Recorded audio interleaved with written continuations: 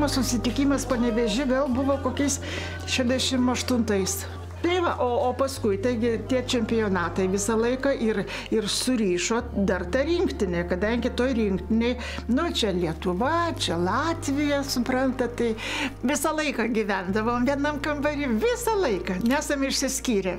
Nei per čempionatus, nei per pasaulio, nei per Europos. Tai va taip kažkaip tai tavęs pasišnekėdavom, aš tų namų taip ilgisi, tai aš net, žinot, tokia daina buvo Ryto žaras, dega lūpose, man atrodo. Tai aš ją pradėjau mokinti, nu ir ką jūs myslinot, ir jinai išmoko dainuoti. Galbūt ne visą, bet mes kažkiek su ją dainuodavom. Tai va, tai ta draugystė taip ir prasidėjo. Когда мы в сборной Советского Союза были, и мы на сборах, все сборы, все года, 10 лет почти в одной комнате прожили, везде, на Олимпийских играх все время вместе были, все-таки это 10 лет. И у меня даже Гомельский, когда мы выиграли Олимпийские игры в Монреале, он спрашивал, ну ты такая высокая, все, а что у тебя такая подруга маленького роста? Я говорю, мы друг друга понимаем, у нас немножко совместная культура балтийская, все так, и поэтому мы вместе, недалеко живем друг от друга. Я говорю, вот мы и сейчас продолжаем быть вместе. Įspūdinga, aišku, vidurio puolėja buvo Ulė Semionova ir visos sovietų rinktinės pergalės, aišku, sukosi apie ją ir žaidimas apie ją sukosi.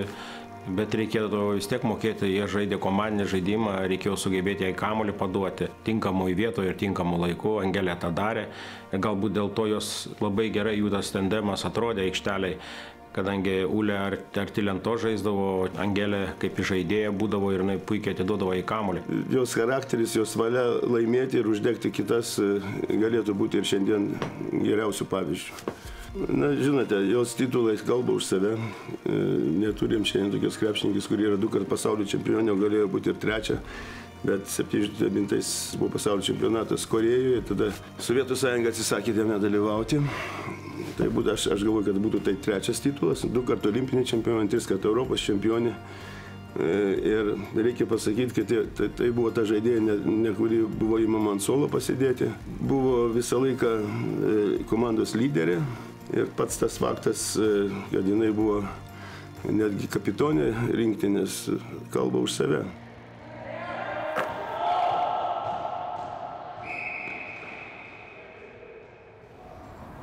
Šitam name, kuris yra pats balčiausias, pats gražiausias, gimėm mes su broliu.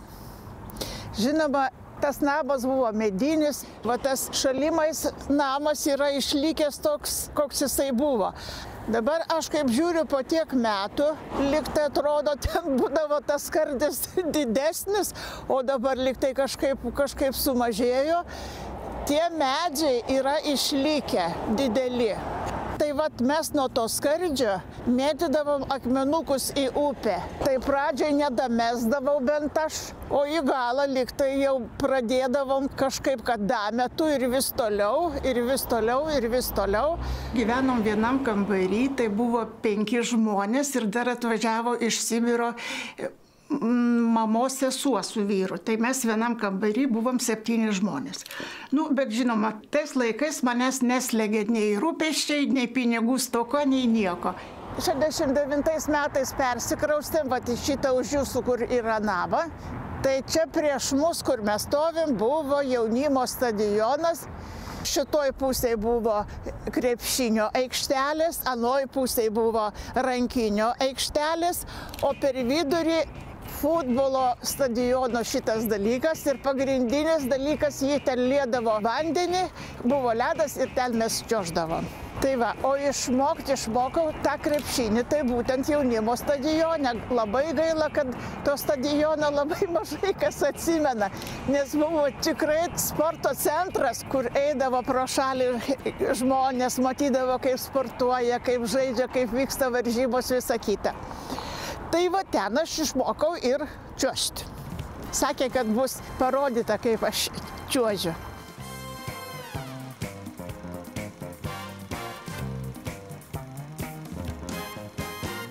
Kas liečia čiuožyklą, tai reikėdavo pirkti bilietus. Kadangi mes tų pinigėlių neturėdavom, tai aš ten atradau kažkokią tai skylę ir patamsi lyzdavo pro tą skylę. Ten net varžybos greitojo čiuožimo. Ten paleisdavo muziką vakarais, žodžiu, degdavo šviesas. Ten buvo labai daug įspūdžių, užtat aš eidavau į tą stadioną, nors mama neleisdavo, nes sako, ne, gal sušalsi, tai aš ateidavau sušalusi, tai sėdėdavau šitam koridoriui bendram. Nusimaudavau pačiūžas ir koją šildydavau prie radiatoriaus, nes nejausdavau net pirštų, bet vis tiek buvo labai smagu. Aš ten ir išmokau ir krepšinį žaisti per tokios, buvo tokios geležinės tvoros su tokiais stripais. Tai va ten vis žiūrėdavau, kaip ten žaidžia tą krepšinį vyrai, va taip ir išmokau. O tai Rimas brolis tada ėjo į 1. klasę, o aš dar tada neėjau į mokyklą. Jeigu aikštelė būdavo neužimta, tai ką, turėdavo aš kamuolį ir eidavo ten. Jeigu berniukai ateidavo iš kiemo, tai būdavo labai smagu, jeigu ne, tai gerai būdavo ir vienai. Aš dabar žiūriu tas varžybas tikrai, kaip taisyklingai vyrai meta, kad reikia mesti pro tą rodomąjį pirštą. O manęs nieks, kaip aš išmokau tenai tam jaunimo stadione ir paskui ir sporto mokykloje kažkaip tai galėjau kas nors pasakyti, kad tu taisyk, ar visiems kažkaip tai buvo gerai, galvoju, jeigu įmetu, tai vadinasi gerai, kad įmetu. Aš manau, kad aš būčiau dar geriau žaidusi, jeigu man kas nors būtų tą metimą patobulinę. Pasakė, kad tu ne tais mažais pirštais baig, o tais priekiniais, atrodo tokia smulkmena. 23 vidurinėje mokykloje, kurią Angelė Jankūnaitė lankė kartu su metais vyresniu broliu Rimantu ir mokėsi daugybę būsimų garsenybių. Vytautas Kernagis, Algimantas Puipa, Gediminas Kirkilas dirbo, kaip ji pati sako, dėl sporto pamišę kūno kultūros mokytojai. Todėl prieš krepšinį ji išbandė ne vieną sporto šaką. Į krepšinio treniruotės sportišką merginą prisiviliojo Algis Parokas. Eiti draugė pasišovė bent 8 klasiokės. Tiesa, daugeliu entuziazmo užteko trumpam, o Angelė liko. Gana greitai tapo Lietuvos vaikų čempione ir buvo apdovanota kelione į sovietmečiu bene garsiausią vaikų pionierių stovyklą Artekas. Čia mano buvo pirmoji kelionė iš viso už Lietuvos ribų. Tai tos visos, kurios važiavo į tą Arteką, buvo žymiai vyresnės už mane. Ir aš ten labai stresavau, nemokėjau dar ten ir rusų kalbos, ir žaisti ten nelabai mane išleisdavo, bet kas man buvo baisiausia, kad mane paskyrė būgnininkė, suprantat. Aš nežinau nei kur eiti, nei kaip ten barabaninti ir visą kitą, bet nieko atsilaikiau kažkaip tai. Jeigu labai reikėtų, tai gal ir šiandien tą dalyką pakartočiau, bet visumoje tai buvo streso. Bet vis tiek atsiminimai, kelionė, visa kita ir Artekas, tai žinot, geri jausmai. 15 metų mes su Angelė autobusiuku važiavom į jaunių stovyklą, moksleivių jaunių stovyklą Šilutėje. Trenerė Genovaitė Sviderskaitė ją pakvietė kaip jauną perspektyvę, kitos žaidėjos buvo ryškiai vyresnės. Na ir pirmas, kaip sakoma, atvejas turbūt, kai tokia perspektyvi žaidėja nepateko į rinktinę moksleivių tais metais. Tačiau po 2 metų Angelė puikiai atstovavo Jerevane moksleivių spartakiadoje ir mes ten iškovojom gana gerą prizinę vietą. Paskui buvo jaunutės, paskui buvo jaunės, paskui buvo dar kažkas. Kiekvienais metais tai man kažkaip tai aš išrinkdavo geriausią žaidėją, tai ten tapdavom čempionėmis, tai tas, tai anas, tai taip kaupėsi.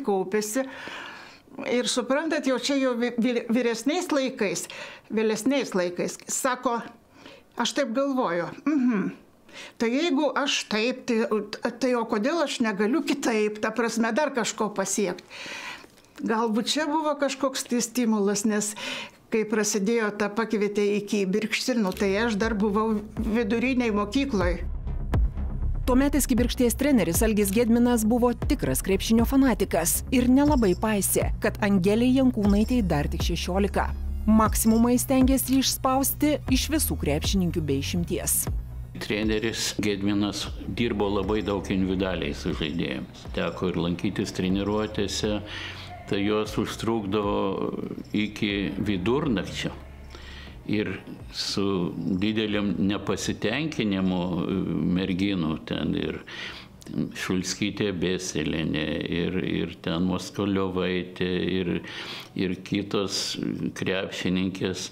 Tai tiesiog net laikydavo to spaudimo.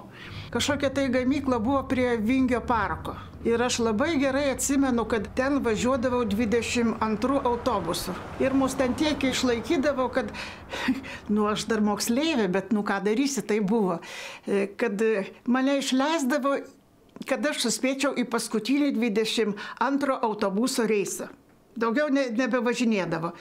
Tai aš labai gerai atsimenu, kaip mama sakydavo, ką tu čia, Angelė, tai suprakaitavusi atėlė, o jeigu nebėra, tas kojines nusimetė, viską nusimetė, nieko nebenori. Bet tas, kad į tą paskutinį reisą 22 autobusą, tai man iki dabar negaliu pamiršti. Kovingos, gražios, šitokios permainingos. Pasak olimpinės čempionės, žaidėjos nuolankiai vykdė kiekvieną trenerio nurodymą, net ir tuos, kuriais pačios labai abejojo. Todėl Angelė labai dėkinga visuomet ją užtardavusiai ir palaikiusiai komandos senbuviai, tuometei trenerio žmonai Liudmilai Gedminienei. Gedminė man padėdavo kaip suprantanti, kas yra jaunesnė, taigi 8 metai jaunesnis, tai ojojoj. O aš buvau pati jauniausia, ten jaunesnių nebuvo. Ir kaip jau jisai pradėjo, kaip sakant, šaukt, nešaukt, ne taip elgtis, kaip turi treneris elgtis, tai jinai visada užsistodavo mane, Algi, ką tu čia darai ir visa kita. Tai vienintelis žmogus, o visos kažkaip buvo, drebėdavo ir nieko pačios negalėdavo nei man pasakyti, nei paguos, galų gale jos pačios ir būdavo tos vargšės. Psichologų būtina moterų krepšinį. Pavyzdžiui, daug kartų vyrų krepšinį mačiau trenerius, kurie geri specialistai, bet ne psichologai. Vyrų krepšinį tai mano, moterių netikrai. Nes moteris reikia ruošti. Tas įtaigos momentas, sugebėjimas pateikti komandinę įtaigą, treneris moterių privalo šitą turėti. Ir taip pat po praloštų rungtynių atstatyti nuotaiką. Padaryti tai, kad nesusipjautų, nesusibartų, nes moteris yra labai linkę į mikrokolektyvus po 2, po 3. Tarp kambarių gali būti nesantaika. Čia irgi treneriai portingi, netgi apgyvendindavo aš taip žaidėjus, kad nebūtų konfliktų. Joms tai nepatikdavo pradžioj. Paskui jau suprato, kad kitos išeities nėra. Kad toks jau tas treneris, bjaurus diktatorius, niekur nedingsi. Bet tai buvo teisinga. Krepšinį Algis Gedminas gerai išmanė ir Angelė Jankūnaitė tobulėjo sparčiai. Labai greitai ji buvo išrinkta perspektyviausia moterų turnyro žaidėja, o po pirmojo sezono sulaukė ir kvietimo į Sovietų Sąjungos rinktinę. Nežinau, kodėl šypteli krepšininkė. Gal todėl, kad kai nukrisdavau, man neskaudėdavo. Aš ten tiek buvau įsigandusi, kad aš iš to išgąsčio, aš tik tai eidavau ir sakydavau, zdrastvuite, do svidaniją, spasiba, o daugiau kaip žuvis tylėdavo. Nežinodavau nei ką sakyti, nei kaip prieiti, nei, kur tenai vyresnės, tai po 8, po 7, po 9 metus. Žodžiu, sakau, buvau išmesta kaip žuvis į dykumą. Tai tai čia buvo ta pati pradžia, o paskui, 71 metais, tai jau mane kaip pakvietė, kaip jau pakliuvau į tą pasaulio čempionatą, ten buvo irgi, man tiesiog pasisekė. Mes ten treniravomės ir dirbom ir visa kita, bet aš mačiau, kad aš ten esu dar, atsarginė, gal čia ateičiai mane ar ruošia, nes jau viskas buvo aišku. Ir taip atsitiko, kad gal 2 metais už mane Oviečkina. Jinai buvo ištekėjusi ir jinai pastojo ir reikėjo daryti tos visus skiepus, nes mūsų ta kelionė į Braziliją, mes turėjome aplankyti dar ir Čilę, ir Peru, ir Meksiką, man atrodo, ir reikėjo labai daug tų skiepų daryti. Ir jos vyras, irgi buvęs hokeistas, sūnus dabar jau labai žymus irgi, jai uždraudė daryti tos skiepus. Ir jinai negalėjo išvažiuoti. Tai vietoj jos man tiesiog pasisekė nuvažiuoti į tą pasaulio čempionatą. Nereikia meluoti, buvo kaip buvo. čia buvo pirma kelionė ir kur ten, kaip atsisėdam į tą lėktuvą, nežinojom, ką čia daryti. Ir tarp kitko, tas lėktuvas buvo pustuštis, nežinau kodėl, kad mes ten galėjom per 300 sėdynės atsigult. O kad vaišina, o kad nešioja, o kad siūlo.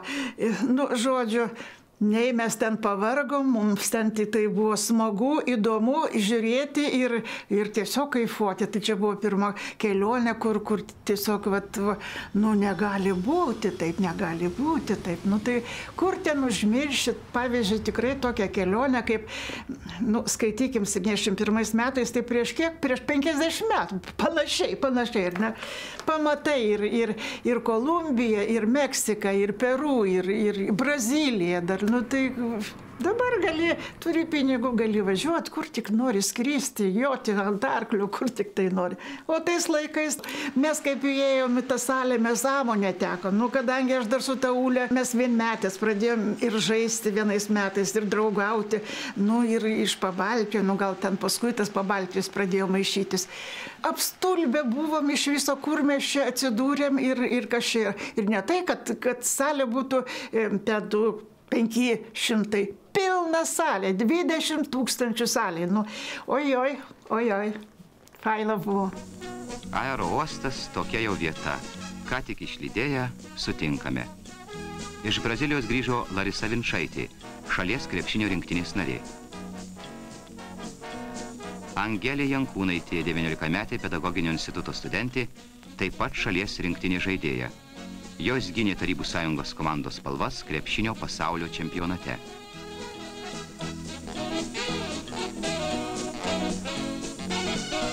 Ir štai pirmą kartą per visą mūsų sporto istoriją 2 pasaulio čempionių medaliai iš karto Vilniuje. Komandos draugių ir trenerio susijaudinimas suprantamas. Nusipelniusio trenerio Algio Gedimino auklėtinė suteikė didelio džiaugsmo Tarybų Lietuvos sporto sirgaliams.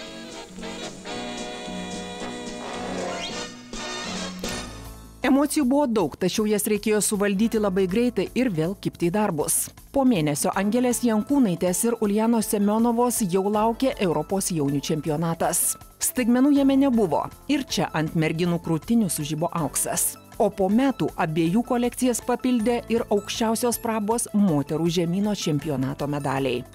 Nors Angelė sako, kad net 90% laiko jis skirdavo krepšiniui, be to dar tekdavo atiduoti duoklę ir studijoms Vilniaus pedagoginėme universitete, pavykdavo jo nugvelbti ir pramogoms. Dažniausiai tai būdavo muzika arba teatras. Tad nieko keisto, kad ir būsimą vyrą, saksofonininką Juozą Rupšą, Angelė Jankūnaitė nusižiūrėjo per pasirodymą. Visų pirma, jis dainavo tas Dolskio ir Šabaniausko dainas, o muzika man visada patiko, kadangi mano mama buvo labai daininga. Aš taip kitko irgi mokykloje ir chore dainavau, ir šokiuose šokau, taip kad aš daug ką mokykloje nuveikiau. Tai va, sakau, ta muzika tai buvo tikrai man prie širdies, ir tų koncertų, tai buvo Neryje, Vilniaus aidai, kopų balsai ir dar kažkas tai buvo. Ir suprantat, aš vieną kartą nuvažiuoju su savo mašina, pirmąją, į Anykščius. O ten mane buvo įsimylėjęs vienas studentas. Ir tas vienas studentas irgi nesagau pavardžių, nei vardų. Pakviečia mane į pasimatymą. Aš su ta mašina atvažiuoju į Anykščius.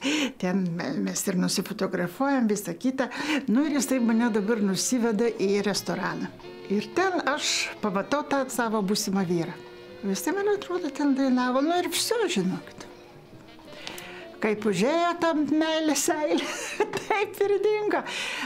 Tai va taip ir ištekėjau. O per jį, per pažįstamą, taigi buvo ir Lina Urnikytė, ir Birutė Petrikytė, ir Simas Donskovas.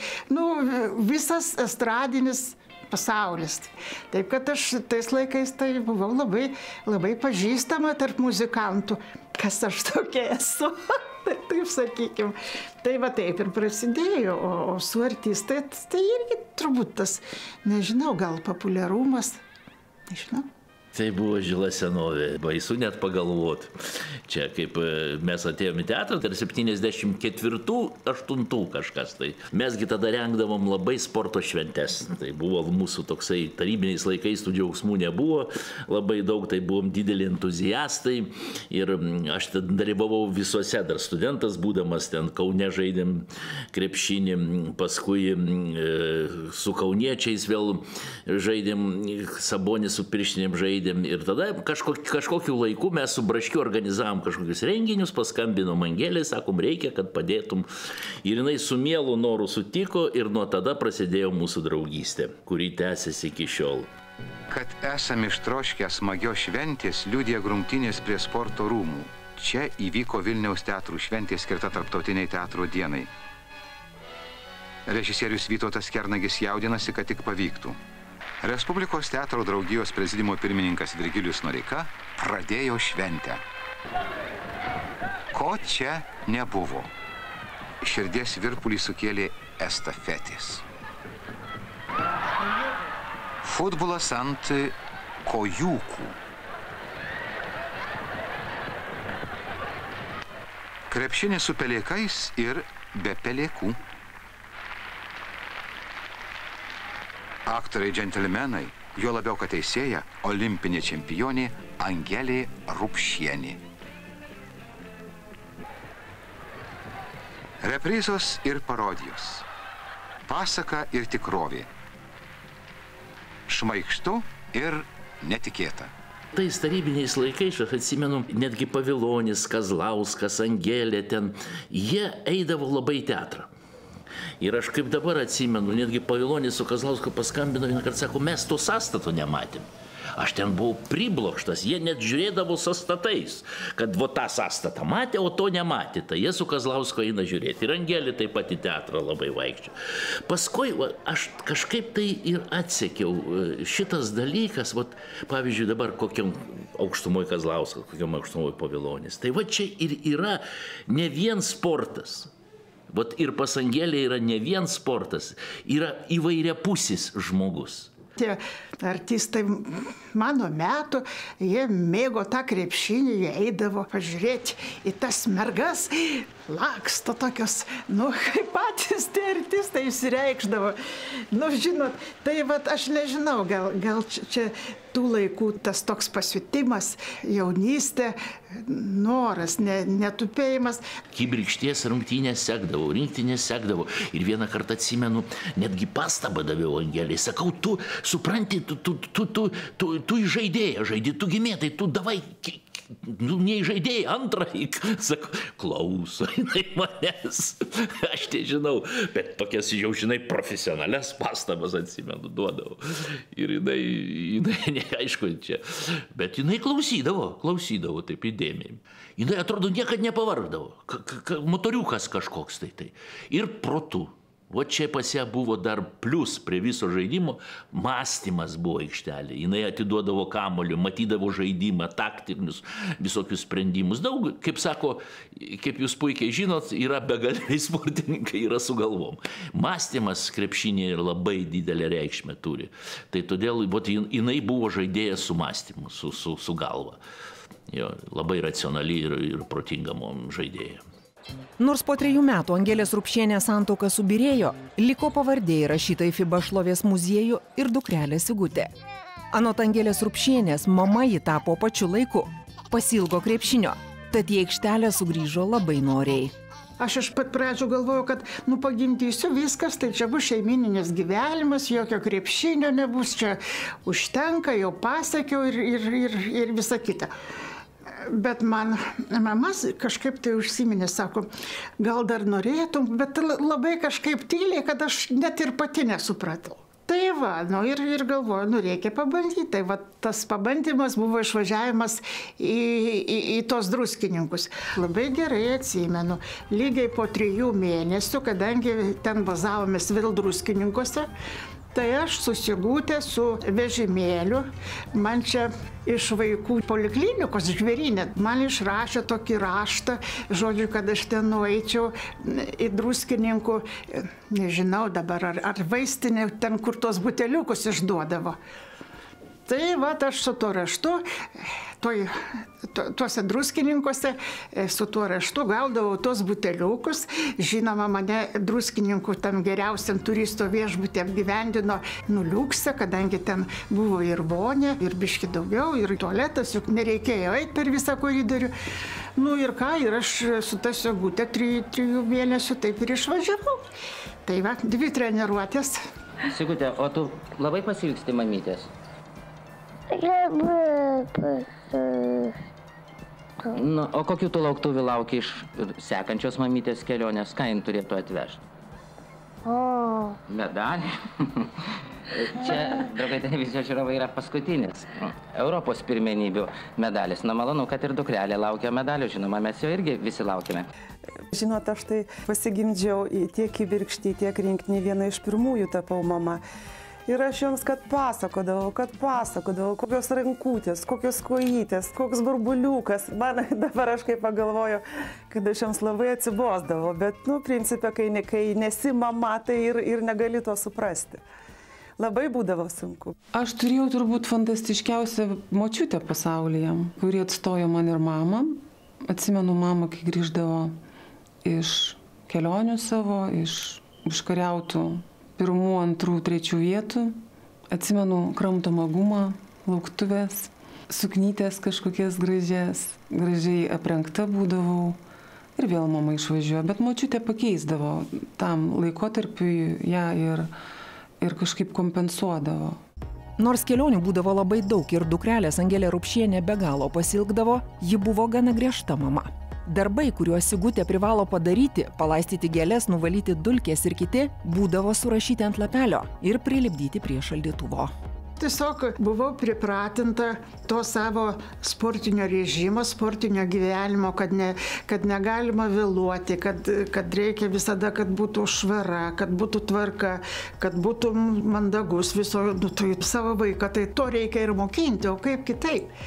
Mes labai dažnai važiuodavom, anksčiau tai būdavo tokie laikai, kai Lietuvos ežerai būdavo neužimti, kur nuvažiuoji, ten laisva, gali pasistatyti palapinę, gali prisigrybauti, gali prisiuogauti ir uogų ir visą kitą, gali išsimaudyti. Tai mes šitą dalyką, nežinau, gal metų 10 tikrai varydavom iki nualpimo.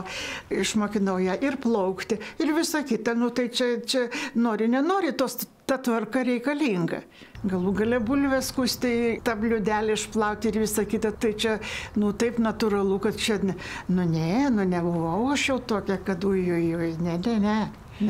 Jai taip gal tada ir atrodė. Dabar tai jai dabar kitaip atrodo.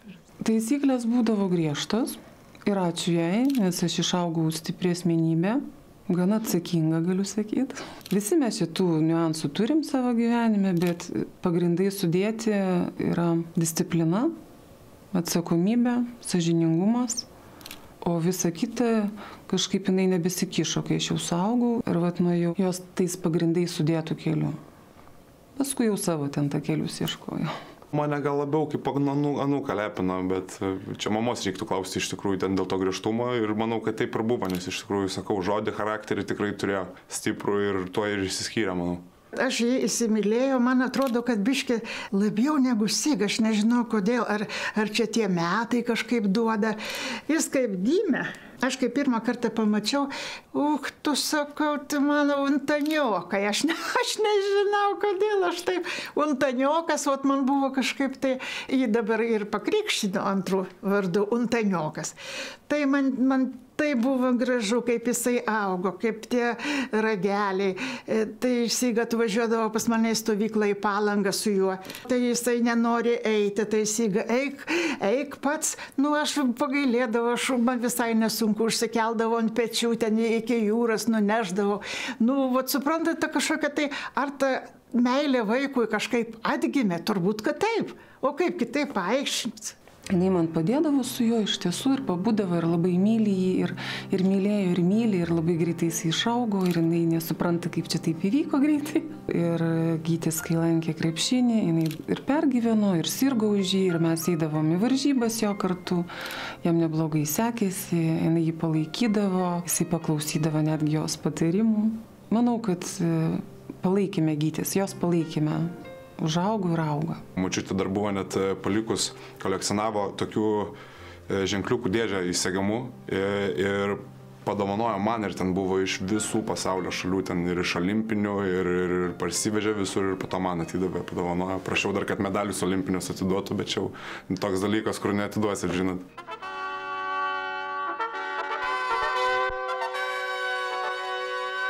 76 vidurvasarį Monrealis kasdieninį savo apdarą pakeitė šventišku. Atsirado nauji atributai, maksimaliu ritmu pradėjo funkcionuoti 5 persipinusiais žiedais paženklintos įvairiausios paskirties ir Kanadai neįprastos didžiulės apimties tarnybos. Tai antrieji laikini olimpiečių namai. Darni šeima olimpinėme kaimelyje gyveno beveik 100 šalių pasiuntiniai. Tarybinės krepšininkės taip gerai pasiruošė olimpiadai, kad praktiškai neturėjo konkurenčių. 5 rungtynėse mažiausia 13, didžiausia 64 taškų persvara. Prie šios pergalės prisidėjusi 2 kartus pasaulio ir 2 kartus Europos čempionė Angelė Rupšienė žaidė visas rungtynes ir pelnė 30 taškų.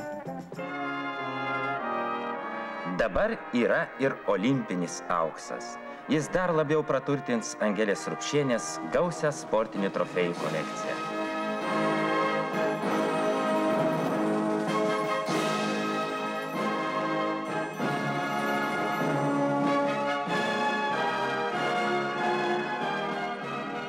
Aš esu labai laiminga ir šitos laimės, kurią aš patyriau, negalima niekam išsakyti. Šitas olimpinis auksas, mano medalis, yra man pats brangiausias ir aš galvoju, kad šitokios akimirkos, kurias aš patyriau, yra pačios brangiausios visame sportininko sportinėme gyvenime. Olimpinis rugpjūtis Vilniaus aerouoste. Daug kas čia ir giminės, ir draugai, galų galiai ir pažįstami užsienį. Taip ir sakydavo, mes tai ne, mums tai jeigu ta rinktinė išloš, tai ar praloš, tai mums dar geriau, kad praloštų. Nu, bet vat, jeigu yra vienas lietuvis, jeigu yra pažįstamas, jeigu yra giminė, jeigu yra draugas, tai žodžiu, jau tada viskas užsibraukia ir būtinai norima, kad būtų baigtųsi viskas pergalė. Neturiu supratimo, kodėl aš tiek laiko išsilaikiau toj rinktiniai. Nugi, kas tokia Aleksejevai patį mažiausią žmogų pakeisti? Nieko nereiškia čia, nieko Saulė. Aš tai atvirai pasakius, tai iš viso ir dabar nesuprantu, kaip mane tą kapitoną išrinko. Man net juokas jama, kai pagalvoju. Nu, tai čia išėjo Zakharovo jau čia po Monrealio 76 metais olimpiados. Nu, mes čia kambariuose, nu, tai vat, nu, kto būdit. Nu, mes su Ule savo melodiją, savo kambarį, kūrėm, kas čia bus. Nu, ir daro susirinkimą, ir pasako, kad aš. Nu, tai man, aš vos neiškritau, kur aš ten sėdėjau. Nu, absoliučiai neėjo, kaip tenai dabar Tarybų sąjungos rinktinė ir dabar išrenka lietuvę. Nu, man niekaip. Iki šiol man neaišku. Nu, gerai, Paulauskas buvo prieš mane, ar ne? Nu, jisai ten buvo lyderis, kaip ten bebūtų, Paulauskas buvo tikrai žvaigždė. Nu, aš tai, nu, kas tokia, nu, mažiausia, nu, kas aš tokia buvau. Gal, kad aš tokia, po tos užsienius kaip važinėdavau, aš nenoriu to akcentuoti, bet aš taip galvodavau, kad tik atvažiuojam į kokią aerouostą, nu, ten daleiskim 2 valandos. Viskas, nebėra, nei vienos panelės. Tai ten jau parduotuvės, tai ten, man nieko nereikia, aš sėdžiu, su Ule, tarp kitko, nesenai irgi nelabai, trenerių irgi nėra, tai lieka koks antras treneris ir masažuotoja. Nu, va taip ir sėdim. Aha, jau čia skelbia sunešti tas tašes, nėra mūsų. Nu, tai aš tempiu tas tašes, man visai nesunku, visiškai nesunku. Aš nežinau, gal dėl to. Tapti rinktinės kapitonė iš Lietuvos, kur dominuoja Rusės toje rinktiniai, aišku, keletą buvo ir iš kitų šalių, reiškia, turėjo jinai autoritetą. Tai dažniausiai būna, žiūrėkit, jeigu mes žiūrim bendrai krepšinį, daugiausiai maži žaidėjai tampa rinktinės kapitonais, nes jie diriguoja rungtynių metu, vadovauja žaidimui, rodo iniciatyvą, tai dažniausiai juos ir išrenka. Angelė buvo valinga, su charakteriu, talentinga, užsispyrus, siekdavau savo tikslą. Ir taip, kaip sakant, komandos širdis buvo. Pirmiausia, jos charakteris, be abejo, mentalitetas ir jinai mokėdavo išgavo drausmę aikštelėje ir mokėdavo žaidėjas pajungti žaidimui ir kiekvieną turėjo žinoti savo vietą. Ten jau nebuvo palauk, jeigu ne ten nubėgai ar apsižioplinai, ten jau būdavo. Tas žaidėjas greit suprasdavo ir ilgai atsimindavo, turbūt ir nekartodavo tų klaidų. Galima daryti klaidas, bet negalima jų kartoti. Reikia geriau sugalvoti naujas klaidas. Reikia pripažinti, turbūt talentingiausia krepšininkai buvo Lietuvoje, kaip ten bebūtų, nes tais sąjungos laikais pakliūti rinktinė, kada buvo pasirinkimas toksai didelis, tai ir jinai buvo iš tų vienų intelektų krepšinio, kur žaisdama pirmų numerių jinai vadovavo visai sąjungai praktiškai. Reikia pripažinti, kad jos talentas buvo labai didelis. Jinai buvo kūrėja. Su Ulė Semionova dviese buvo, kaip sakyti, kertinis akmuo sąjungos rinktis, aš taip įsivaizduoju. Turi žaidėjas jausti, kada kur perduoti kamuolį, nebūti savanaudis. Reikia kamuolį dalinti su visais, įvertinti žaidimo situaciją, kada kur kamuolį paskirstyti. Čia yra irgi nelengva užduotis, už tai Lietuvoje labai daug kalbama, kad trūksta gero gynėjo, gero žaidėjo, taip kad buvo, kaip sako Angelės, irgi atsakinga užduotis žaidimo metu. Buvo labai staigi, turėjo labai gerą praėjimą. Kad ten pasakyti, kad mes tuos tritaškius, kaip dabar metai, jie tokių metimų aišku neturėjo, bet įmesdavo, daug kan jos kas subauduodavo, baudas rinkdavo, baudas pataikydavo. Labai gerą turėdavo praėjimą ir laiko atiduodavo kamuolį priekiniai linijai. Ir žinodavo, kur Ulė bėgs, ką darys. Ir pas Angelę būdavo kamuolys. Jau, sakyčiau, kokie 30% kamuolių Ulė gaudavo nuo Angelės. Viena iš tų vienintelių žaidėjų, kurią būtų galima pritaikyti šio laikinėme krepšinėje. Jin buvo ir greita, ir fiziškai stipri. Jinai žinojo natas ir žaidė pagal jas, bet jeigu reikėdavo sulaužyti, tai jinai sėkmingai tą padarydavo. Jungtinių Amerikos valstijų, Lenkijos, Čekoslovakijos, Jugoslavijos krepšininkai atvyko į Tarybų Sąjungos tautų spartakiados krepšinio turnyrą Vilniuje. Varžybas atidarė Vilniaus miesto liaudies deputatų tarybos vykdomojo komiteto pirmininkas Algirdas Vileikis, krepšininkų vardu Vilnietė Angelė Rupšienė, olimpinės rinktinės kandidatė. Rungtyniauti ruošėsi 42 nacionalinės rinktinės.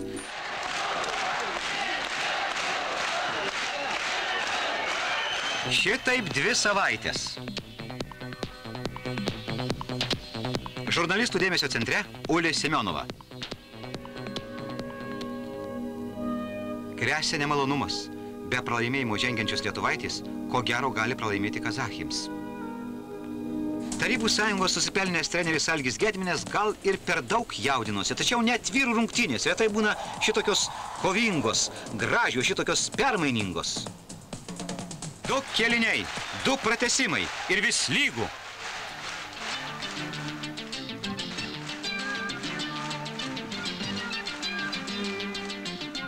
Paskutinės sekundės vis dėlto buvo.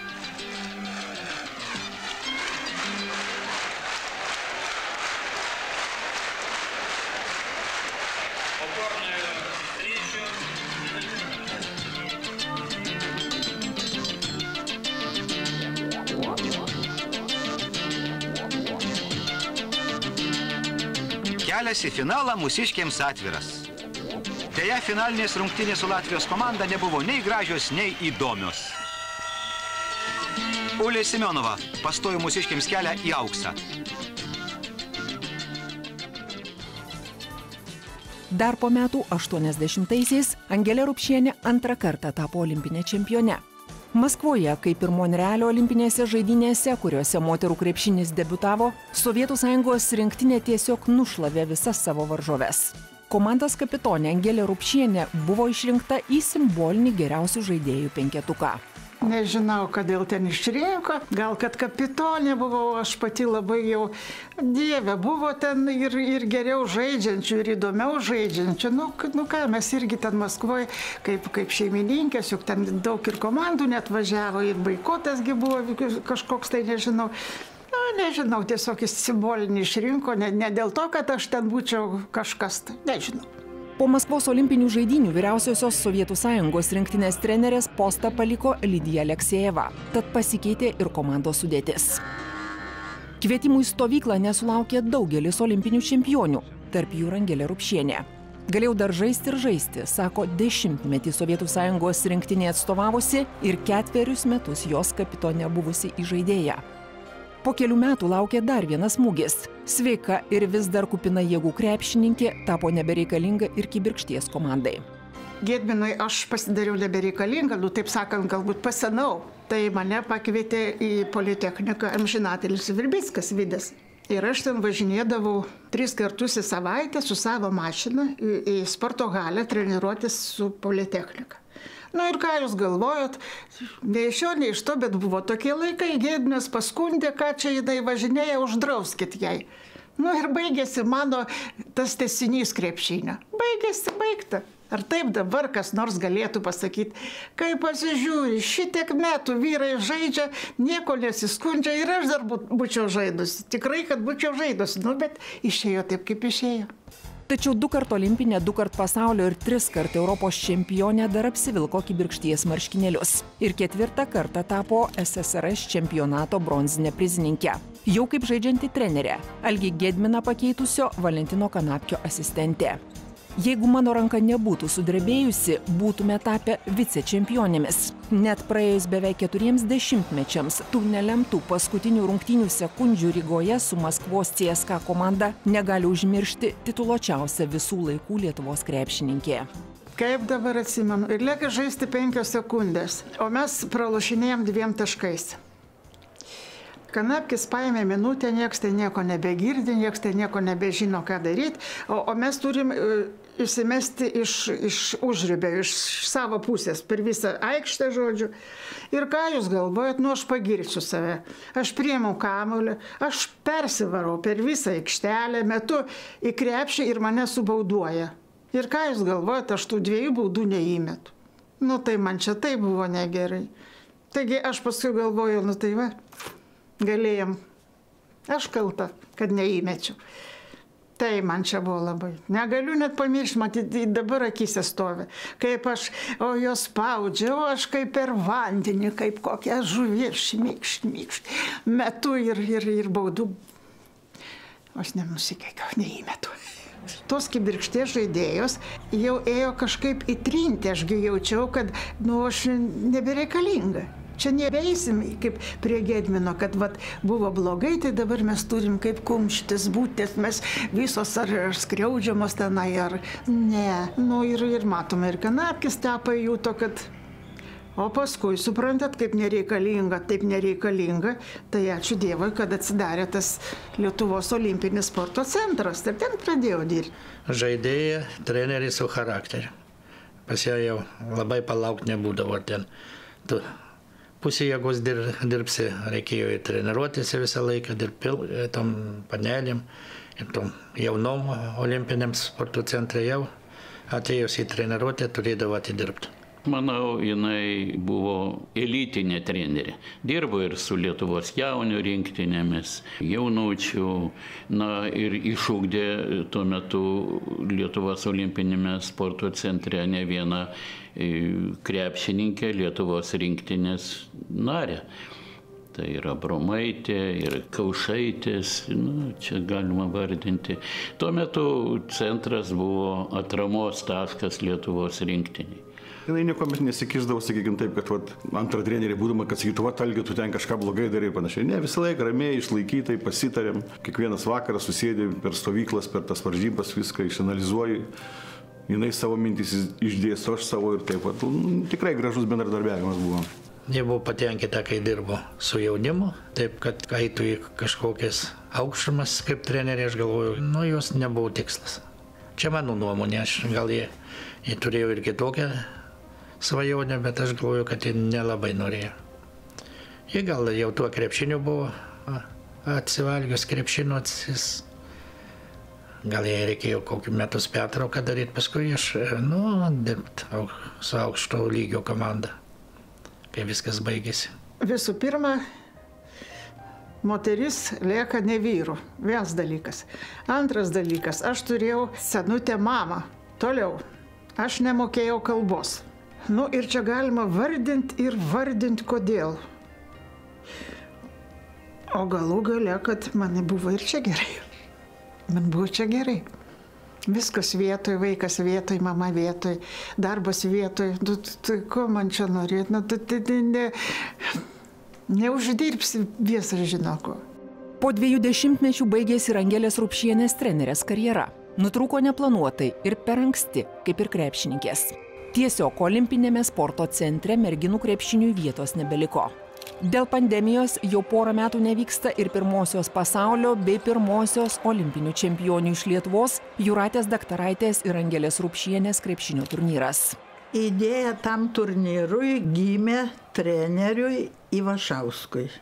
Kažkaip tai jau buvo prasidėjusi kalba, kad moterų krepšinis yra primirštas, kad reikia kažkaip tai rodyti buvusius senus žaidėjus, statyti kaip pavyzdį, kad ką duoda krepšinis, ką galima pasiekti krepšinėje. Ir treneriui Ivašauskui kilo tokia mintis organizuoti mūsų vardo krepšinio turnyrą.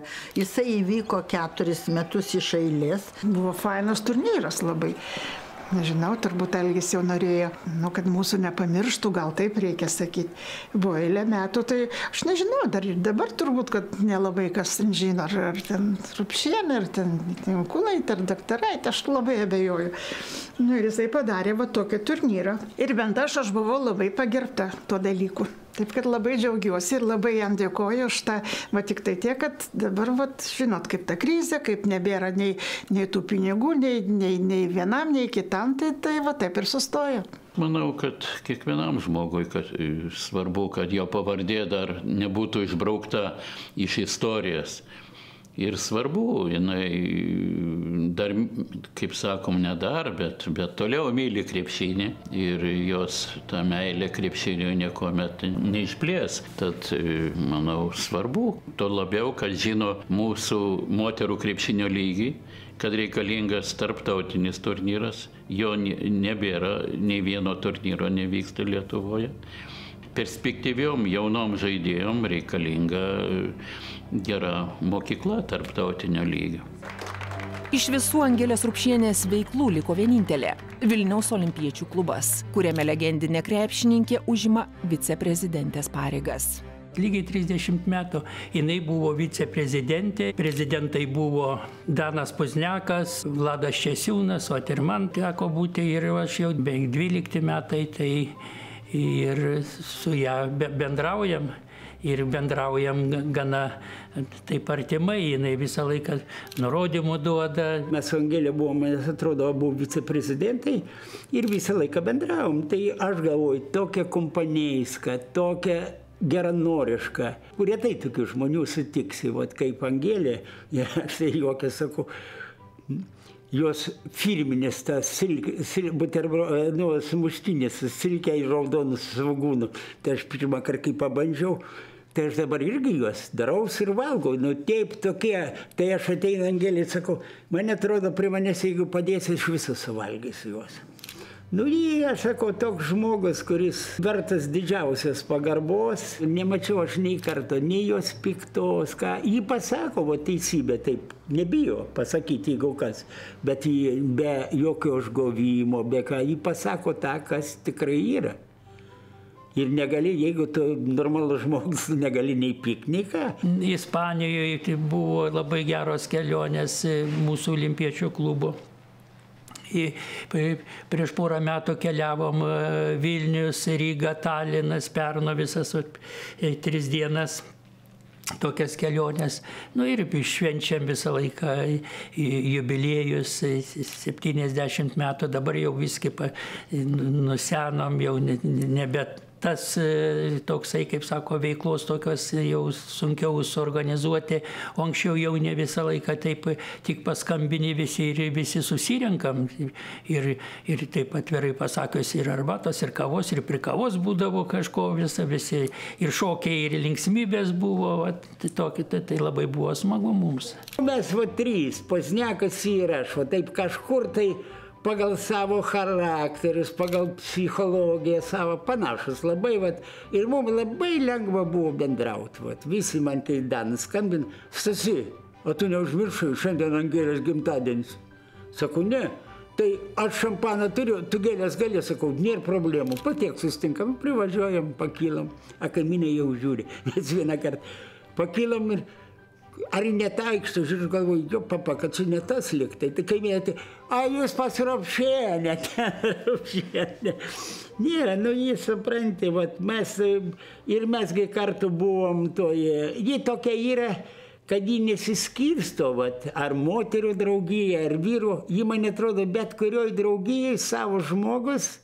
Ypač smagiai Meksiko olimpinių žaidynių vicečempionas Stasys Petkus prisimena kelionę į Barceloną, kurioje Lietuvos sportininkai į olimpinę šeimą su savo trispalve sugrįžo po 64 metų pertraukos. Skrydom gana vėlai vakare, mūsų ta kompanija buvo labai vyriška, labai rimti vyrai. Kas norės, tas susižinos, žinoma, nors aš turiu nuotraukų visą kitą. Mes su Puzniaku važiavom kaip federacijų prezidentai, o jį važiavo kaip olimpinė čempionė, taip tos visas. Mums dar atsimenu, tada olimpinis komitetas po $100 davė, o tais laikais, taigi ką, tai čia didžiuliai pinigai buvo. Mus dabar atveža, žiūrim, ant lauko durų kryžius. Nu, kur atvežė, ten atvežė. Kiek supratom, vyrų vienuolynas. Na ir ten mūsų vakarienė, žodžiu, visi sueinam į vieną kambarį, visą kitą, gražiai šnekamės, patenkinti, aptarinėjam, kas čia pirmas startuos, kaip čia bus. Nu ir ką galvojat, kitą rytą ateina vienuolė ir kad aiškina mums, o ten kažkas tai iš mūsų šiek tiek šnekėjo anglų kalba. Galų gale išsiaiškina, kad man reikia važiuoti į moterų vienuolyną, kad man čia vyrų vienuolyne nėra čia ko būti. Taip aš atsidūriau, mane nuvedė, ten netoli, ačiū Dievui, buvo ne kitoj Barcelonos pusėje, kitai būčiau pražuvusi. Nu ir ką, ir turėjau gyventi Celėj. Ir gyvenau. Angelė Rupšienė sako, kad krepšinis jai davė labai daug. Todėl nueitą kelią kartotų net nedvejodama. Ir tvarka, ir drausmė, ir šalis, ir žmonės, ir pinigus galų gale, kokie jie ten buvo. Bet tai buvo, kaip mama gaudavo 120, daleiskim, didžiausia stipendija vadinama to sportininkų, gal taip pasakysim, 350 rublių. Nu tai klausykit, nu tai apie ką čia šnekėt, nu tai žinoma, kad buvo gerai. Ir pinigai irgi, bet ne, nu tas bendravimas su žmonėm galų gale, nu tas krepšinis man pirmoje vietoje nešė ir džiaugsmą. Kaip ten bebūtų, ta pergalė, tos varžybos, taip kad daug ką davė, tikrai, kad pakartočiau. Paskutiniu metu dirbau Rygoje ir mes ten nuvažiavom filmuoti kažkokią kavinę ir žiūriu sėdiulę. Toj kavinėje sėdiulė ir aš tuo metu paskambinau Angelei iš Rygos, sakau, Angelė, tu nenori pakalbėti su Ule? Kur, sakau, nu va čia šalia pat, sėdi, sakau. Nu duok, sako, tai aš priėjau prie Ulės, sakau, jums skambina, ta visai tokia, sakau, iš kur? Sakau, iš Lietuvos, tai žurnalistai, ne, vat, sakau, paimk, į tai, alio, ой, ten ir prasidėjo čiulbėjimas jų. Кто самая лучшая подруга? Моя? Ангеля? Ангеля Рупšienė. Ну вот, так я думаю, что она могла бы приехать когда-нибудь. Когда я сказал так, да? Да, сказал. Да, так вот, я думаю, что они... Ну, они, когда я говорил с ним, так можно... Йоза, супранта готовишься, Йоза? Эйки, посыбашки. Пришел?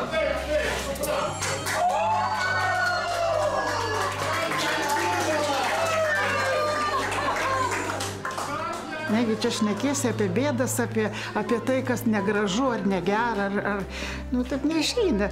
Ne, aš skaitau, kad aš nugyvenau ir gyvenu gerą gyvenimą. Gerą.